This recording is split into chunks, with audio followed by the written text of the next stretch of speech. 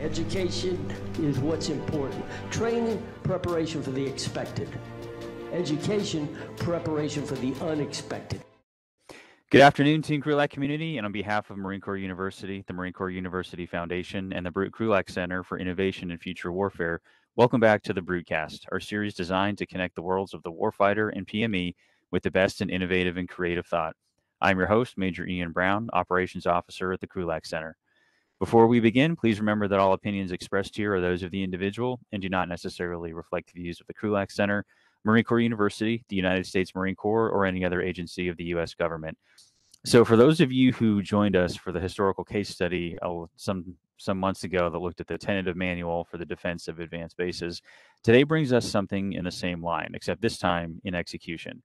Mr. Timothy Skip Crawley will take us through the defense of Wake Island. Skip Crawley is a former infantry officer who lived Expeditionary Force-in-Readiness. On 31 July 1990, 1st Battalion, 7th Marines was finishing up the summer package of Bridgeport in California.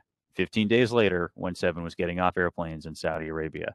Skip was the platoon commander of Weapons Platoon Alpha Company 17, and Desert Shield, Desert Storm was the highlight of his career. Skip has done a great deal of military history study since his early days and has had several book reviews published in the Marine Corps Gazette. So Skip, welcome to the Broodcast, and I will turn things over to you. Okay, thank you, Ian. Okay, so for this afternoon, the main way I'm going to frame this podcast about Wake Island is to frame it in the sense that the first couple weeks of a war, when it starts, is going to be very, very confused, and as we go through here, you'll see that even though the Marines on Wake Island were expecting an attack, the shock of it and the newness of it as people had not been in combat was still a pretty strong pill to swallow. So the most interesting thing I find about the Battle of Wake Island when I was a kid reading military history was that of all the amphibious assaults in World War II, the only one that was beaten back at the sea, pushed back into the sea, was the first Japanese attack on Wake Island. And I thought that was appropriate because Marines, as the authors of amphibious warfare, as practitioners of amphibious warfare, I thought it was very obvious or whatever that they, as the practitioners of amphibious warfare, would be the only people to beat back an amphibious assault at sea, or push it back into the sea. And then the other thing I'm going to talk about towards the end is did the Navy abandon the Marine Corps at Wake Island? Then I'm going to flow into did the Navy abandon the Marines at Guadalcanal, because it was the same admiral in both situations. Okay, Wake Island was discovered in 1568 by a Spanish explorer. He took a look at the currents and the reefs and dismissed it as useless. He didn't even go ashore. Then in 1796, British merchant ship stopped by the island, and like the Spanish explorer, the ship's captain, Samuel Wake, did not go ashore. He thought it was pretty useless also, but he named it after himself. So that's how Wake Island got its name. And if you take a look at the picture there, you'll see that Wake Island is actually made up of 3 smaller islands around a lagoon. So Wake Island itself is the largest one in the east. And then you have Peel Island to the northwest, and then Wilkes Island kind of to the west. And as we get into the battle, the second attempt to take Wake Island, Wilkes Island actually plays a big role in that. Now, Wake Island had no real value to anybody until about the mid-30s, when Pan Am started their famous Pacific Clipper service. So they took those large flying boats, as you can see in the picture on the bottom right-hand corner of the slide, and they flew them from San Francisco and San Pedro, which San Pedro is in the LA area. They flew them from the West Coast to Honolulu, to Midway, to Wake, to Guam, and then on to the Philippines. And these were refueling stops for the Pan Am Clipper. But as war with Japan approached, our Navy took a look at the defenses in the Pacific, and they felt that Wake Island was a sentry for the Hawaiian Islands, which consists of Hawaii out to the Midway Island, So they really saw it as a kind of an early warning post, and they considered it after they did the Hepburn Report in 1938. They considered it the third most important point in our naval defenses. Pearl Harbor being number 1, Midway being number 2, Wake Island being number 3. Now this is the same slide, but this is War Plan Orange, and I'm sure some of you are familiar with this. War Plan Orange is the Navy's construct for fighting a war in the Pacific. They worked on this basically from 1920 to 1940. All of their war gaming at Newport at the Naval War College revolved around this. Their techniques and procedures that they developed, such as underway refueling, revolved around this. What the plan was, in essence, was that the U.S. fleet would gather on the West Coast, sortie to Pearl Harbor, conduct maintenance, get ready to advance, and then advance across the Central Pacific, more or less according to that orange arrow, taking islands in the Marshalls and the Carolinas and the Marianas for airfields and ports. Just to let you know that for most of the 20s and 30s, the Navy was really looking at seizing undefended or lightly defended ports or islands. It wasn't really until the Marine Corps adopted the amphibious doctrine, the Tentative Manual for Landing Operations in 1934, did the Navy start taking a look at really seizing islands that would be heavily defended. But the point is that the Navy would advance across the Western Pacific. The Marine Corps would seize an island or island chain. The Navy would use that for advanced base. Then they'd go west again, seize another island, et cetera, et cetera. The plan was that you'd get to the Philippines and relieve the Philippines of the Japanese blockade, and then you would fight the Japanese fleet somewhere in the Western Pacific, and presumably our Navy would win, and then we conduct a blockade of Japan, and they presumably would surrender. Now, around 1930, the Navy decided that they could not get to the Philippines fast enough to raise the blockade. So that went out the door, and what they were doing was they'd get to the Mariana Islands, and then somewhere west of there, northwest of there, they'd fight the Japanese fleet. The thing I do want to point out here is that if you take a look at the Marshall Islands, which are south of Wake Island, and they're in the orange arrow there, the attacks coming up, the attacks at Wake Island will be the attacks on Wake Island will be coming from the Marshall Islands. So that's important to keep in mind.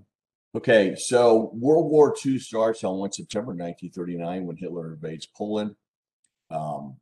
He conquers Poland real quick, and then there's the Sitzkrieg, the Forney War, and then in May 10th, 1940, he attacks France using the operational construct of my favorite historical general, which was Erich von Manstein. Took down France in 6 weeks. And what you had was, come June 1940, you had France conquered. You had it appear that Britain was about to be invaded. And I mention that because it's June 1940 when Congress really opened up the money spigot.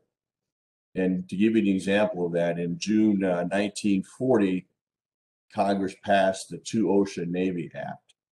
And what that did was we had 5 aircraft carriers at the time in commission. We would have 7 by the time the war ends, but they authorized 5 more aircraft carriers in that one act. And like someone in the Army said, before then we had all the time in the world and no money. Now we have all the money in the world and no time. So as you'll see, $20 million was appropriated to make Wake Island a combat outpost. But you'll also note that the first contractors did not arrive until early January. And so the money was appropriated, and then the sense of urgency kind of waned. And that was true not just with Wake Island, but with kind of our country as a whole. In 1941, when it came time for the draft to be reinstated or to be continued, a year after it was passed in 1940, it passed Congress by 1 vote. So anyway, the contractors are there, and they've arrived at Wake Island. They start building the airfield, dredging the lagoon, putting up the buildings, including the Pan Am Hotel and Pan Am facilities.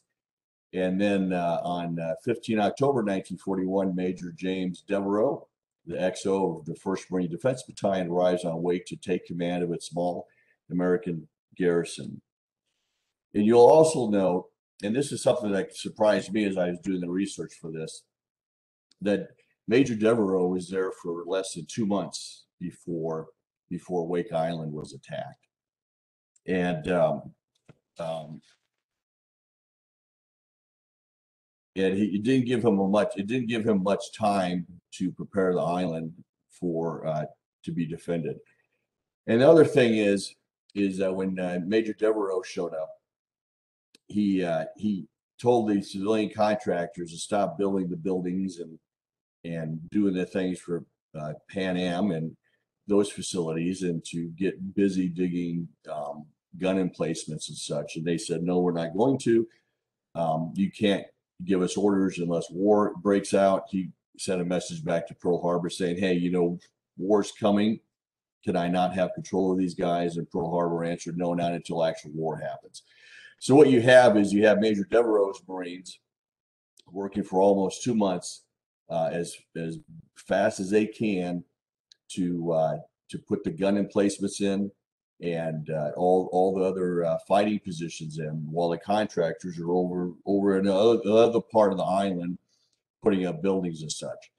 Okay, on 28 November 1941, Commander Scott Cunningham takes command by a 1926 law, which also was established the Army Air Corps by 1926 law. All aviation capable ships, aircraft carriers and seaplane tenders, and naval air stations had to be commanded by a naval aviator. So Wake Island is officially established as a naval air station on 27 November. Now I'm actually going to more or less read this slide because I want you to see just how few Marines Major Devereaux had. So he had 15 officers and 373 enlisted Marines. At TO, a Marine Defense Battalion, was 43 officers and 939 enlisted Marines. So he had substantially less than half of an entire defense battalion, which is what Wake rated. A Marine Defense Battalion consisted of 3 groups.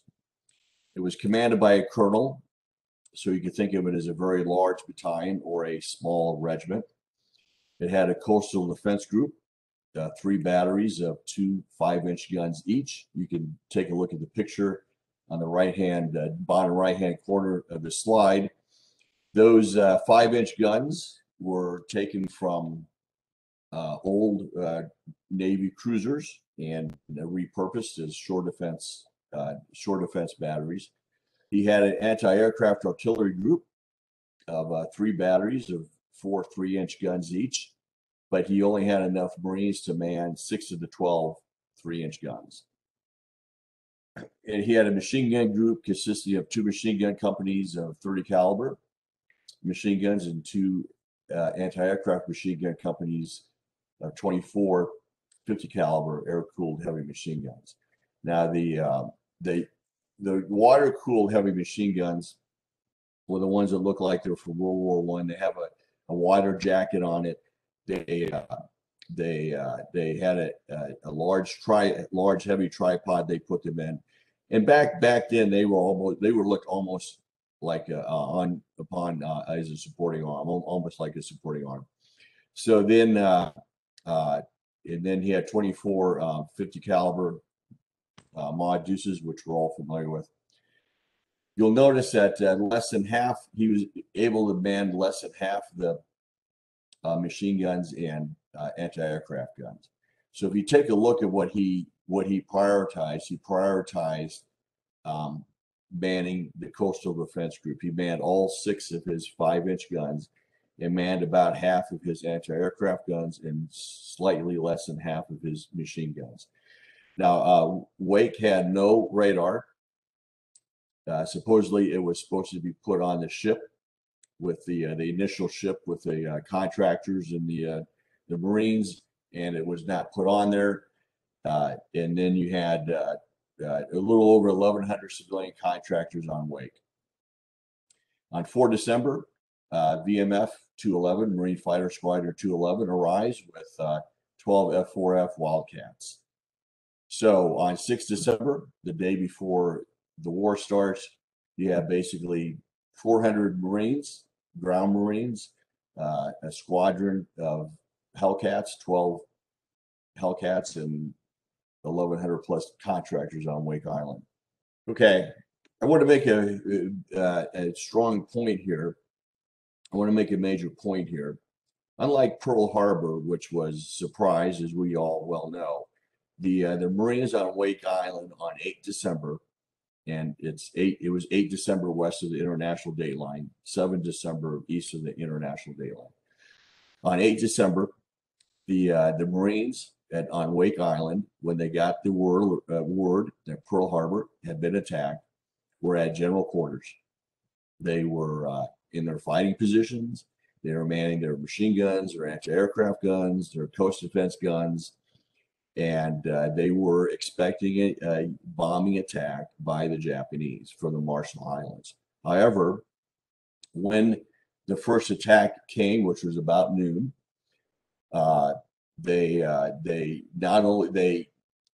even though they were expecting an attack, being their first combat experience, a lot of the Marines were still in shock afterwards. There was a lot of confusion after the Japanese planes bombed Wake Island. Now, Devereaux had 4 of his 12 fighters up in the air on combat air patrol. The other 8 were on the ground. 7 of them were destroyed on the ground by the Japanese bombing attack on 8 December. Now, why did that happen? Well, if you recall, I said a few moments ago that when Major Devereaux showed up in mid-October, he could not force the contractors to build fighting positions and such. So one of the lower priorities that they had was to build the for the airplanes, which would protect them not from a direct bomb hit, but protect them from shrapnel and blast.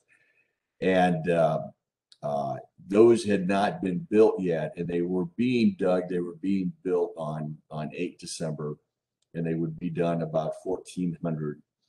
And they kept the airplanes on the airfield instead of dispersing them, because they were very concerned that if they drug them around the coral of Wake Island, you damage an airplane, which actually happened. I mention this because you take a look at this, and Major Devereaux, Major Putman, the CEO of the VMF 211, had a hard decision to make, whether or not you disperse the planes, or you hope that the Japanese won't attack for 2 more hours and you put them in the protective places. And that's going to be normal on at the beginning of a war. the commanding officer, the people in charge, are going to be faced with a lot of decisions like this that are, danged if you do, danged if you don't. Okay, so on 11 December, the Japanese attempt to take Wake Island. They're very confident, they're overconfident that they can take the island. So they only use 450 what they call Special Naval Landing Force, which are sometimes called Japanese Marines. And they have some light cruisers and some destroyers supporting it with naval gunfire. So what happens is that the Japanese land 300 of their troops on Wake Island proper and 150 on Wilkes Island. Or that's what the plan was. But what Major Devereaux told his Marines to do in the coastal defense guns was to hold their fire. And that really a lot of his Marines were getting really ticked off at him because the Japanese cruisers and destroyers were coming in closer and closer. When they didn't receive any fire from Wake Island, they came in closer and closer, and his Marines were wondering how come he doesn't tell us to fire. Well, he told them to fire at 4,500 yards, which is pretty much point blank range for one of these 5-inch coastal guns, whose maximum range was 14,500 yards. And it took the Japanese by surprise. They sank one destroyer outright. They damaged they heavily damaged a light cruiser, which is, I was doing my research for this, sometimes is listed as sunk, but it wasn't actually sunk. Some people think it was sunk because it was retiring, making a lot of smoke, but it wasn't actually sunk. And then another destroyer was sunk by the Wildcats. So the landing force, was never actually got onto the island. They were pretty much decimated. And with the losses of the sailors and the destroyers and the cruisers, the Marines on Wake Island killed between 700 and 800 men. And as I mentioned, in World War II, this is the only amphibious assault in 6 years of war that was stopped at the water's edge. And I thought that was highly appropriate. That it was Marines that did that. So if you take a look at the Commandant's Expeditionary Advanced Base Operations concept, where he's talking about Marines sinking Chinese ships, there's historical precedent for that. And incidentally, these Japanese ships, the 2 destroyers, were the first Japanese ships sunk by American forces in World War II. Okay, part of the Wake Island mythos is that the Marines on Wake Island sent a message saying, "Send us more Japs." Here's what actually happened. Wake Island was communicating with Pearl Harbor on a daily basis. Commander Cunningham, the CO there, was communicating with Pearl Harbor on a daily basis. And the message that he sent back to Pearl Harbor, saying that he had repelled the Japanese assault and sank a couple of destroyers, et cetera, et cetera. The radio man put some padding. In the padding of the message, he put, "Send us more Japs." Now, padding for messages in World War II, in naval message traffic in our Navy in World War II, was designed to confuse anyone trying to break the code. They were supposed to put nonsensical verbiage in front and behind the actual message, and they were supposed to make sure that that verbiage had nothing to do with the message, so that people didn't confuse it as being part of the message. But people back in Pearl Harbor got confused about this. They thought that was part of the message. It got to the newspapers, and the newspapers are saying, "Well, look at the Marines. They want more Japs." And in fact, as you would imagine, the last thing they wanted is more Japs, more Japanese. But that's how that happened. Some of you may be aware that in October 1944, something similar happened during the Battle of Leyte Gulf. Admiral Nimitz sent a message to Admiral Halsey saying, "Where is Task Force 34? Repeat, where is Task Force 34? And that was the message, but some incident at Pearl Harbor then put in the world wonders, and that's what Halsey received. He thought Nimitz was ridiculing and criticizing him for that, and he wasn't. So you got to be careful with the padding. And then on the day after the assault was repelled, a Wildcat sank a Japanese submarine. So what was it like for the Marines between 12 and 22 December inclusive? Well, as you might imagine, they were ecstatic that they beat back the first attack. But once the adrenaline rush of that happened, they kind of got into a daily routine of being bombed by the Japanese, about 30 planes or so, around noon. The Japanese were very predictable about around noon. They'd be bombed by about 30 planes or so. And the survivors of that say that it was kind of like being zombies, half asleep, half awake. One day was a lot like the next, and a lot of concern naturally that the Japanese are going to come back. Now, what I found interesting in my research for this is that Major Devereaux moved his coastal defense guns and his anti-aircraft guns around the island. So the Japanese would bomb, at noon that day, and in intervening afternoon, evening, Major Devereaux would move his guns around. So when the Japanese bombed he wouldn't bomb the next day. They're bombing, empty space.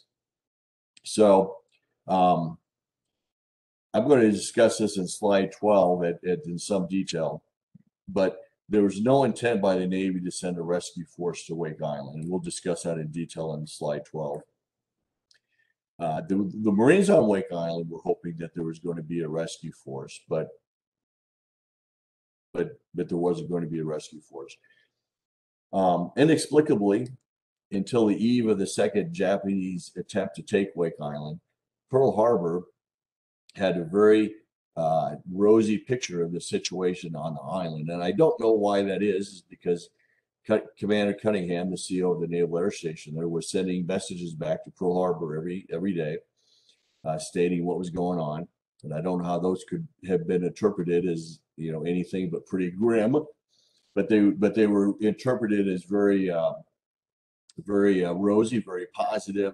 That only changed when PBY Catalina was sent to Wake Island on 20 December, and the ensign there flying it, Ensign Murphy, disembarks from his plane, and he's in starched khakis, and he's literally carrying a little overnight bag, and he wants to know where the Pan Am Hotel is, which is a smoking wreck.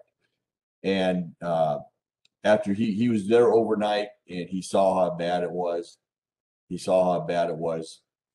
he flies back to Pearl Harbor on the 21st with key personnel that have been evacuated, and he gives his report to Pearl Harbor, and finally Pearl Harbor understands how desperate the situation is.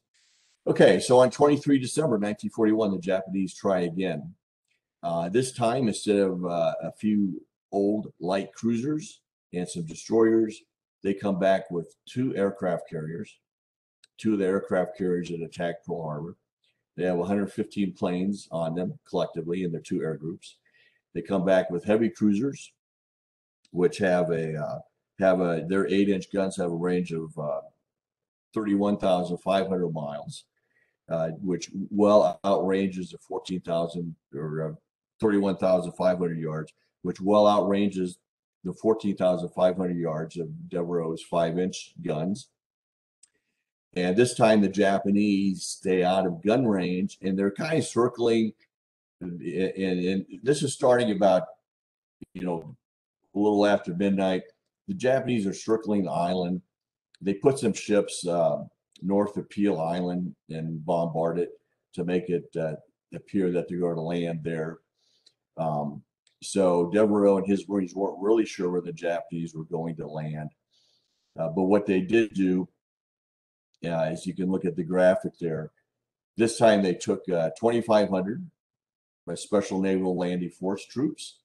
and they landed in 4 major places, one on Wilk Island and 3 places on Wake Island.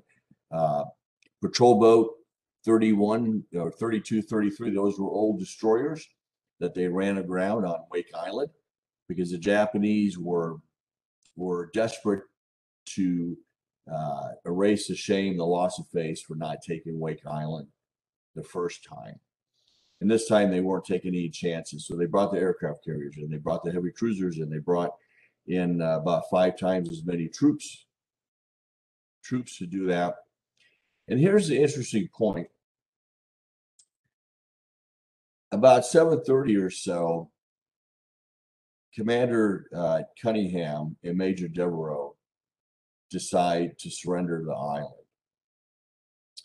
And what I found very interesting about this is that there's a Lieutenant Poindexter on Wake Island proper, and he is actually forcing the Japanese back to their landing craft, to the patrol boats on the beach when Devereaux decides to surrender. Captain Platt on Wilkes Island had wiped out the entire Japanese force, except for 2 POWs they took. So they had secured Wilkes Island, and Lieutenant Poindexter was pushing the Japanese back to the beach on Wake Island proper. And Devereaux and Commander Cunningham did not know this. All they knew is that where their 2 command posts were located fairly close to each other on Wake Island, that there was a hospital there and the Japanese were advancing, and they thought that based only on what they could see, because the phone lines have been cut, that the situation is pretty grim. And that's when Commander Cunningham sends the last message to Pearl Harbor: enemy on island, issue in doubt. And the problem here is that I think they surrendered too soon, in my opinion. When Major Devereaux came to Lieutenant Poindexter on Wake Island, Lieutenant Poindexter thought he was coming to congratulate him for forcing the Japanese back, and he was quite a shock to find out he was actually being told to surrender. When Devereaux got to Wilkes Island and told Captain Platt that he was to surrender, he was, that was a huge shock to him too, because he had beaten the Japanese. So did Commander Cunningham and Major Devereaux surrender too soon? I think they did. They surrendered based on only what they could see in their immediate vicinity, and they didn't realize that the Japanese were losing the battle, had lost the battle on Wilkes Island, was losing the battle on Wake Island proper. And there's 2 versions of events as to who decided to surrender. Commander Cunningham claims that Major Devereaux, as a ground forces commander, came to him and said, "Hey, my Marines, have had it. We have to surrender." Major Devereaux's version of events, as you might expect, is the opposite. The Commander Cunningham came to him and wanted to surrender and didn't want to fight anymore. Regardless, the Marines surrendered, and by 0950, the Japanese have taken control of Wake Island. One point I do want to make is that while I do think that more than likely the Japanese would have had their second landing attempt defeated, eventually Wake Island was going to fall. No matter what happened, Wake Island was eventually going to fall. So post-battle aftermath, the Marines pretty quickly go right into captivity in China, and as is well known, the POW rate of surviving Japanese captivity was pretty low.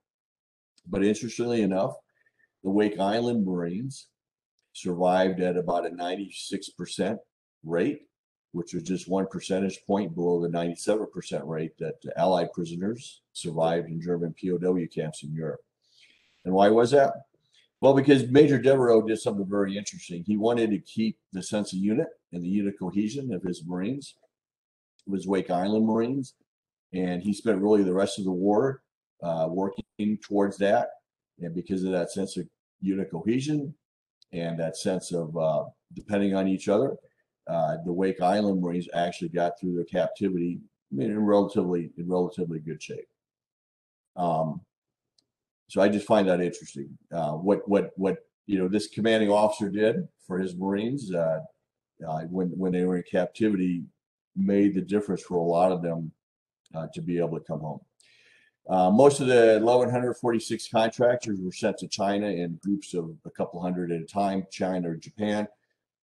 But eventually only about 100 contractors are left. And then what happens is on 6 October 1943, 6 aircraft carriers, our Navy's aircraft carriers, attacked Wake Island in one of the very first carrier attacks with the new Essex class and Independence class light carriers. The first one was in August in Marcus Island, and this is the second one. And it's really the exercising the new F-6 F Hellcat, the new airplanes, the new carriers, and they bomb Wake Island, and it's pretty successful. They don't lose very many people, and they got some real world combat experience. But unfortunately, the Japanese Rear Admiral in command of Wake Island, for whatever reason, decided to execute the 98 remaining contractors after the raid, which he did. Okay, did the Navy abandon the Wake Island Marines? I'm going to spend a little bit of time on this. I think that in the Marine Corps and the psyche of the Marine Corps, that there's a perception that the Navy abandoned the Marine Corps on Wake Island, and then the Navy turned around and did it at Guadalcanal too. I won't keep everyone in suspense. The Navy did not abandon the Marines on Wake Island, and I'll explain why. First of all, the Navy never envisioned fighting a fleet action for Wake Island. They never envisioned fighting the Japanese Navy for Wake Island. You can see the map earlier in the presentation. I mean, it's way out there in the middle of the Pacific. It's going to fall eventually, no matter what happens. The Navy did envision possibly sending reinforcements, even maybe evacuating the garrison, but never to actually fight a fleet action. So what happened was Admiral Husband Kimmel, Commander-in-Chief Pacific Fleet at the time of Pearl Harbor, was a big proponent to reinforce Wake Island. Notice I said reinforce, not relieve. Reinforce Wake Island. And he set that in motion right after the Pearl Harbor attack. But it took a long time to get that relief force, that reinforcement group, headed towards Wake Island. And there were myriad reasons for this. One reason is that the fuel estimates that the Navy used pre-war were completely and utterly unrealistic. So the Navy found out that they used twice as much fuel as peacetime would indicate. Now, why was that? Because in peacetime, the Navy put an emphasis on gas mileage, in essence, not using fuel. And one of the battle ease you could get on it for a ship was engineering efficiency. And if you used less fuel than the other battleships, you were rewarded for that. And we've all heard of Admiral Hyman Rickover. He was an engineer officer on a battleship, and 2 years in a row had won the Battle E for engineering efficiency. And the way he did it was he made sure that he wouldn't let the sailors have hot showers. He went around unscrewing light bulbs in the ship. And so that's really unrealistic view of fuel efficiency. And one of the things they found out was that when you're steaming, the Navy used a yardstick of moving at 15 knots. 15 knots being a sustained speed. The problem is even if you're moving a task force of ships at 15 knots, the ships have to keep their boilers lit and their engines ready to respond to 25 or 30 knots, and that takes fuel. That takes more. You're using more fuel to do that.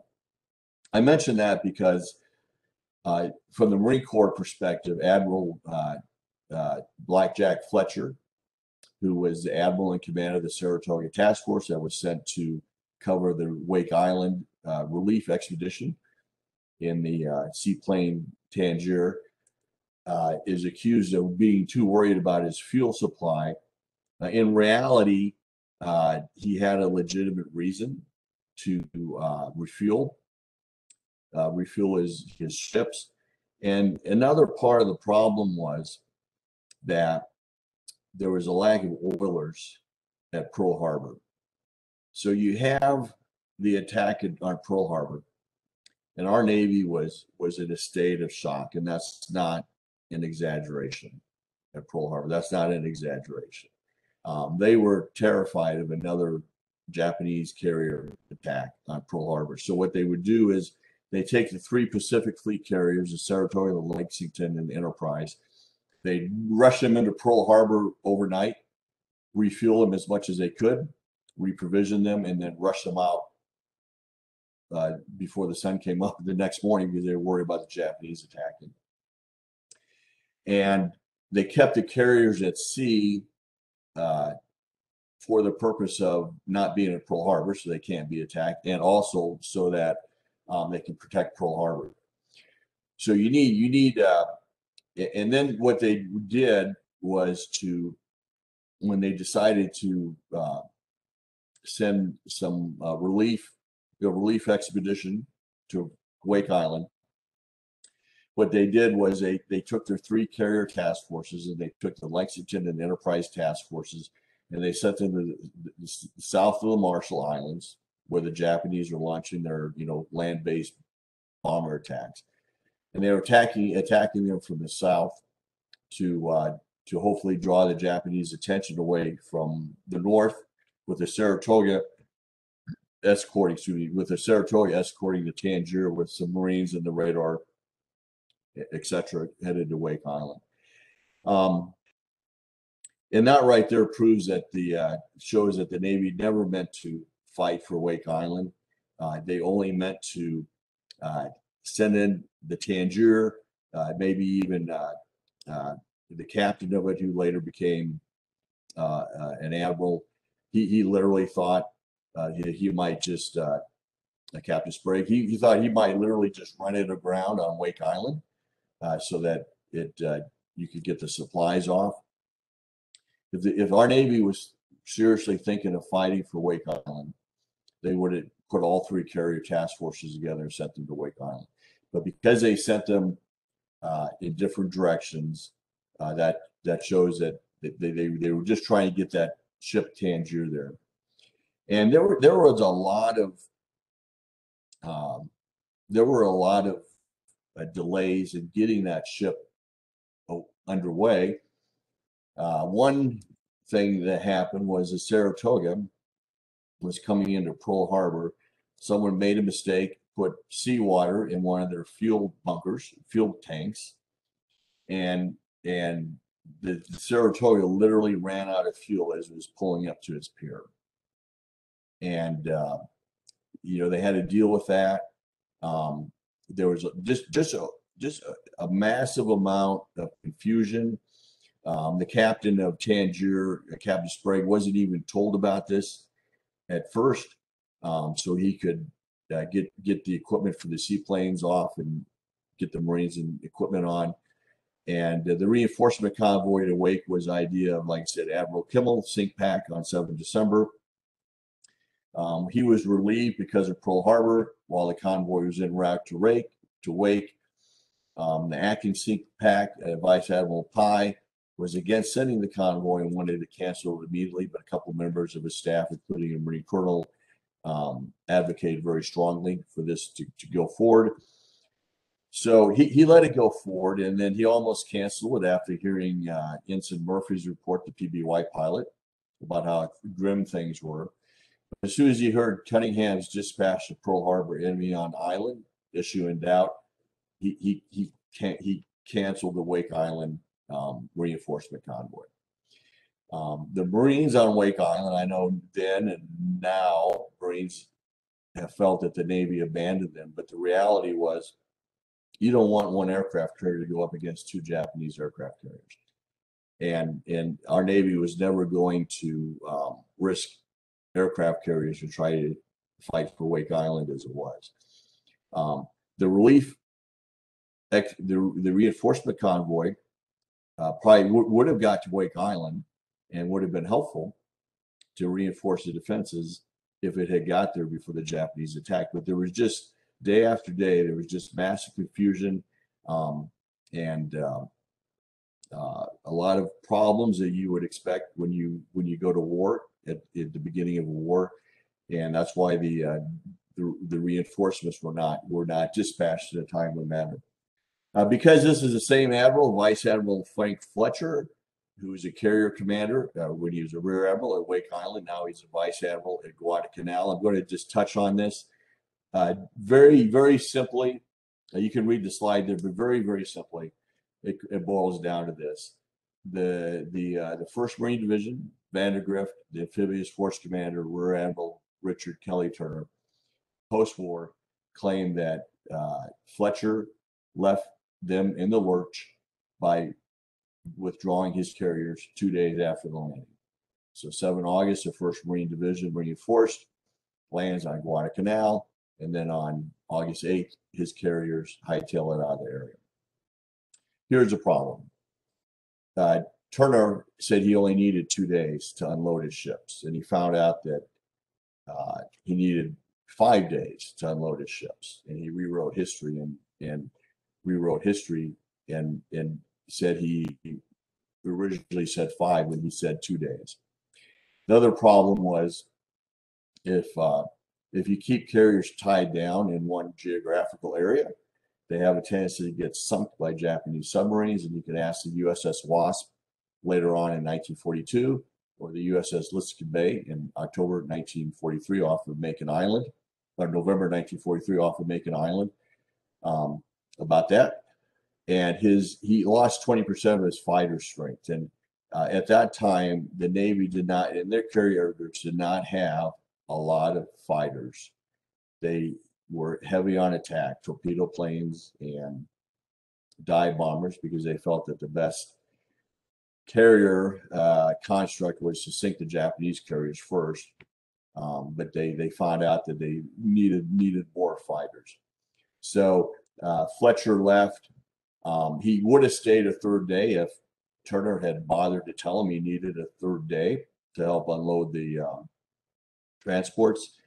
And but he had to conserve his carriers because he knows there's a major battle coming up, which could decide whether we hold on to Wake Island. And that happened, the Battle of East Solomons on 24, 25 August. So even though Vandergrift and his Marines were not abandoned by the Navy, they felt they were, which is understandable, and that seems to be something that's kind of in the Marine Corps psyche. I read once a couple of years ago that the reason the Marine Corps has Harriers is because of Guadalcanal. We never want to be in a Guadalcanal situation, and that's not actually true. Why we have Harriers, it's not quite that straight line, but it does tell you that this is something that sticks in the minds of some Marines. Well, some lessons learned here for Wake Island. At the very beginning of war, there will be mass confusion. If and when we go to war against China, there's going to be mass confusion from the top of the chain of command to the bottom of the chain of command, and that's just normal. Peacetime assumptions will not be realistic, whether it's fuel estimates or how much ammunition you use, or what have you. There's just going to be a lot of peacetime assumptions that will not be realistic. People are going to have to learn the hard way of what does and does not work. Frankly, for the the EABO concept, there just may not be enough Navy to go around protect an advanced base or to reinforce an advanced base, and some of these advanced bases might fall just because we don't have enough Navy in the Western Pacific to fight for all of them, to protect all of them. The first shock of combat for a lot of people is going to be, or the first time in combat is going to be a shock to a lot of people, even if they're ostensibly ready. And the last thing I'd like to mention is the Commandant seems to be wanting to divest the Marine Corps of legacy weapons and buying weapons that have not been proven that are supposed to do certain things. And you'll notice that it was legacy weapons that sank the 2 destroyers. It was a legacy weapon that sank the Japanese submarine. It was a legacy weapon that heavily damaged a light cruiser.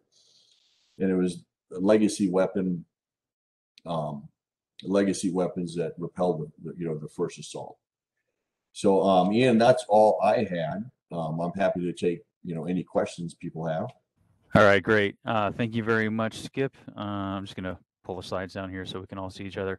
Yeah, no, that was good, and I've already seen the slides obviously before this, but I'm glad to. I'm always happy to help sort of reemphasize the those vampire myths, right? Like we were abandoned here and there when it's simply not borne out, but it still persists. And I'll to the audience.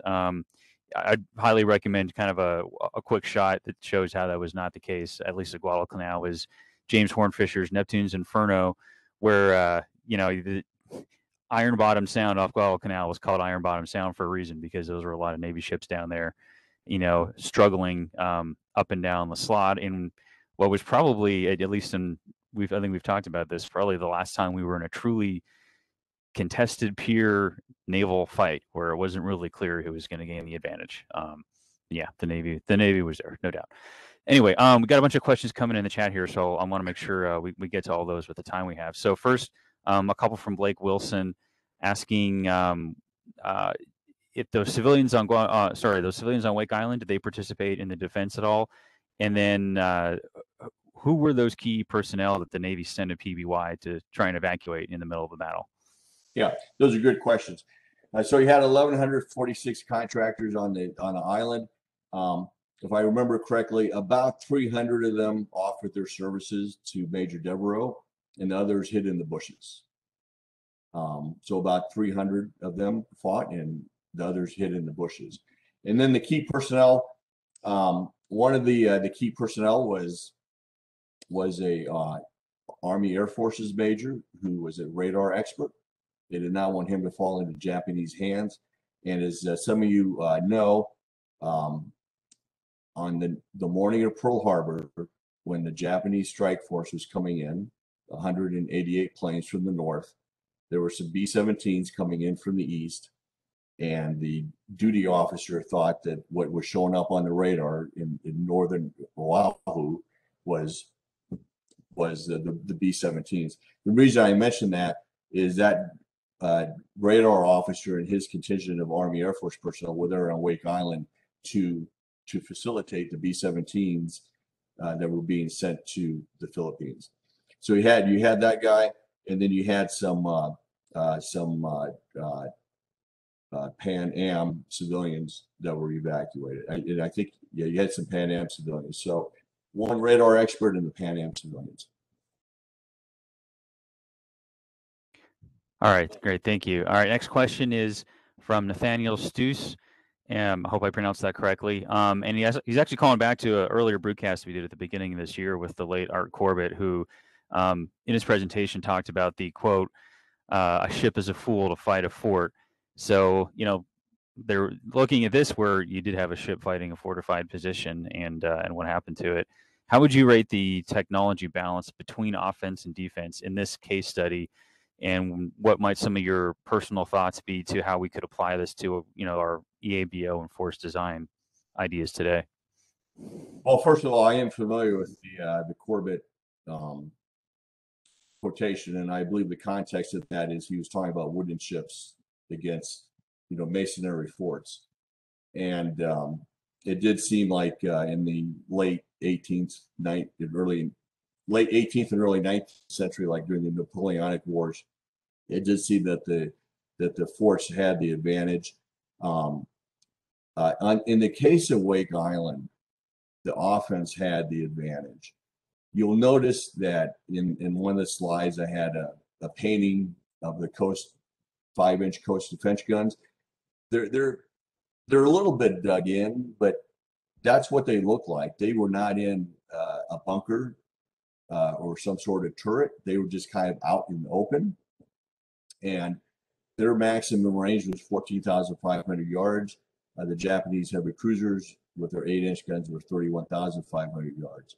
So the Japanese had the advantage of, in my opinion, the offense trumping the defense. The reason why the first attack appears to be different is because the Japanese were very overconfident and came in close and kept coming in closer. I hope that answers the question. As far as today, I think we're not going to really have a definitive answer on that until this happens. I'm inclined to think that a Navy on the move is probably better than people just sitting on an island. I know that doesn't really answer your question, but that's really the only insight I have about the contemporary today. All right, thank you. So next question from Nayla Mengel asking, I'm going to actually add my little addendum to this of my own, just to be clear, but the main question is from her. So asking, first off, is what Major Devereaux did during that first attack on Wake Island in terms of, holding until they were very close and then opening up. Does that compare to what Kobayashi did during the Battle of Iwo Jima in terms of their tactical approach to repelling the Marines? And then my additional thought on that is, was there any conscious adoption of that on the Japanese side, actually, to mirror Wake Island at all, or was that just a coincidence? Yeah, well, that's an interesting question. I just sent a book review to the Gazette this morning, and as writing the book review, I actually went back and looked at a book about a biography of Marine General, and they were talking about what that guy did on Iwo Jima, and I'm not going to try to pronounce his name, but what Devereaux was doing was analogous to the Battle of Bunker Hill, where they said, don't fire until you see the whites of their eyes. What the Japanese did for the first part of the Pacific War, Tarawa and Rio Namar and Kwajalein and the Marianas, Guam, Saipan, and Tinian, is that they would fight us at the water's edge and try to push us back in the water. And they almost did that in Tarawa. If they were ever going to do it, that's when they would have been able to do it. So they'd fight us at the water's edge, and then that night launch a banzai attack, hoping that you'd destroy the Marine perimeter, force it back in the water's edge. And then at the Battle of Peleliu in 1944, which is an island we should not have taken, west of the Philippines, the colonel in command of that said, hey, we're going to try something different. We're just going to try to bleed these guys. We're going to let them land on the island, and we're just going to bleed them to death. And that's what the guy did on Iwo Jima, and the Japanese general Okinawa, in the southern part of Okinawa. He knew that he could not stop the landing, and the reason they couldn't stop the landing more than any other reason was the naval gunfire support.